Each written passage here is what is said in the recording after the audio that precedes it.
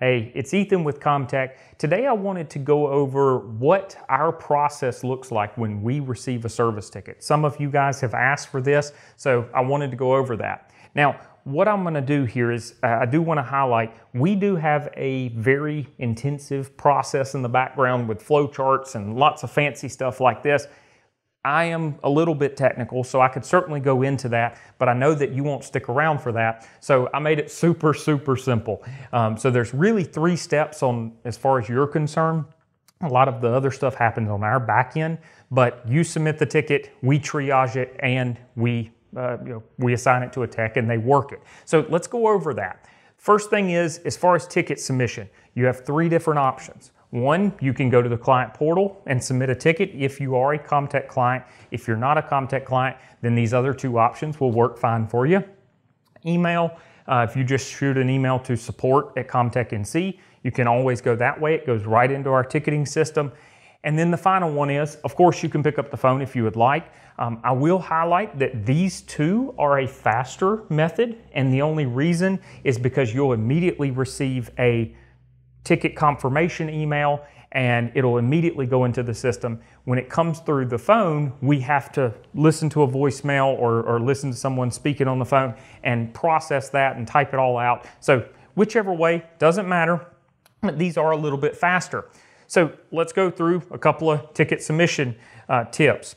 More information is absolutely better. You can't put enough information in there because the more information you put, the more information it allows us to see and then triage properly. Explain urgency for you. So this is a big one.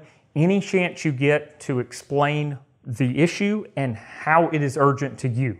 If your printer is down, I'll give you an example. If you shoot an email and say, hey, my printer's down, that can be urgent. It can be urgent if it's payroll day and you have to get payroll out and you need that printer to do it. Or it could just be, hey, my printer's down. If you get to it sometime in the next week, then that would be great. So if you can explain that urgency, that's great. If you can't, we're still going to work with it. And then the other thing is I kind of just mentioned it just a little bit ago, is when you submit a ticket, even if you call and leave a voicemail, make sure that you're looking for that ticket confirmation, which will come in via email. If you don't get that ticket confirmation within 5 or 10 minutes, give us another call or shoot us a message, because that means we didn't get the ticket. It's extremely rare, but I just want to highlight it. Now, we're at the next step. So the triage step is what we're going to be looking for. I'm actually going to throw a number of these down here. Is we're looking for how many people are affected, how are those people affected? Is it a printer? Is it a server down? Is it a phone system outage? Do we have a deadline?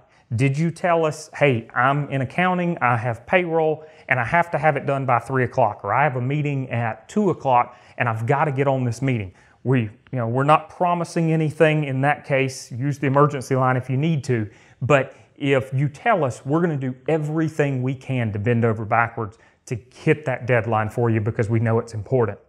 And then, do we need any more information? So the triage person, when they're looking at this, they're going to look at it and say, hey, they didn't specify the deadline. And they can even potentially reach out and say, hey, do you have a deadline for this? Or, I don't know, you just said call me. Something simple like that certainly slows things down. And then, of course, the final thing that person will do in the triage process is assign it to a qualified technician. So if your issue is specifically server related, we're going to send it to the best technician that is for servers. Now, we're at the 3rd step. We're at the 3rd and final step. I told you it's pretty simple. Technician, when they get the ticket and they begin work, typically they're going to pick up the phone and call you. Now you can specify, I think this is in my later slides, you can specify and say, hey, don't call me, I only want to do this via email, or however you want to do it. But they typically pick up the phone just because normally it's quicker to pick up the phone and say, hey, can I jump on your machine? Can I do this? That sort of thing, instead of trying to email and schedule a time. Then once we're done, we're going to follow up after the work is complete, typically with an email saying, hey, we did all of these things and we're closing this ticket out. And that's it as far as the technician work. I know I'm skipping a couple of steps, but extra tips. So I already said it. You can specify how you would like to communicate. We have a number of clients who say, they submit a ticket and they say, shoot me an email when this is done. You don't need to call me.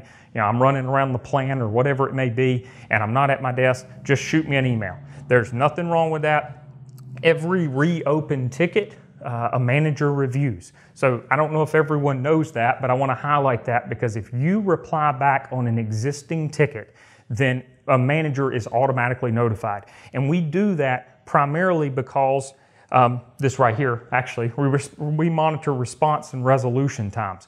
So when in part of this resolution times, we want to ensure that not only are we responding quickly, we're resolving the issue, and ideally we're resolving the issue the first time.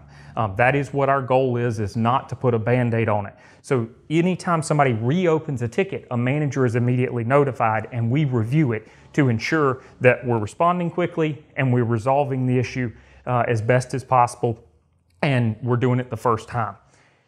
Now, we do have a couple of frequently asked questions I wanted to cover. So some of our clients have asked, how do I know if I submitted enough information on my ticket? When you receive the ticket confirmation email, it's going to give you a list of things that say, hey, here's all of the items that help us triage. If you just read down that list, and if you say, oh, I forgot bullet point C or whatever it is, then feel free to reply back and say, hey, here's the updated information. That's the best way to figure that out. Can you reopen a ticket? Yes, you absolutely can. If you just reply back to any ticket that's closed, you can reopen it. I will highlight one small thing here. We do ask if you're working on, let's say, an email password reset, and you finish that ticket out. 3 days go by and you have a phone system issue. We ask that you submit a new ticket so that way we can keep the tickets separate and we can keep the different issues separate instead of just replying on that original ticket. If you apply on that original ticket and our techs see it's something completely different, they'll separate the ticket, so no worries, but we do ask you to try to separate them if you can. What happens after hours? So here at ComTech, as of right now in 2024, we are a Monday through Friday 8 to 5 shop. We do have an after-hours support number for all of our service contract clients. So you guys get that, as well as phone service contract clients. You guys get that, you can call that, and you will go through an after-hours option. Final one that I have is there anyone I can speak with if you feel, if you're here, you're one of our clients and you feel like, I don't feel like I'm getting an adequate response. I'll be honest, I'm not just saying this. This does not happen very often, but I'll also be honest and say we're human. Some things fall through the cracks every once in a blue moon. It's going to happen. But we have set up a system for you to be able to report that. You have a client success manager or an account manager. You can reach out to them. You can reach out to management. There's a number of ways that we go through in the onboarding process to tell you how to do this. Don't be afraid to comment on here. We want to hear from you. I want to ensure that you're getting the service that you feel like you deserve, and you do deserve.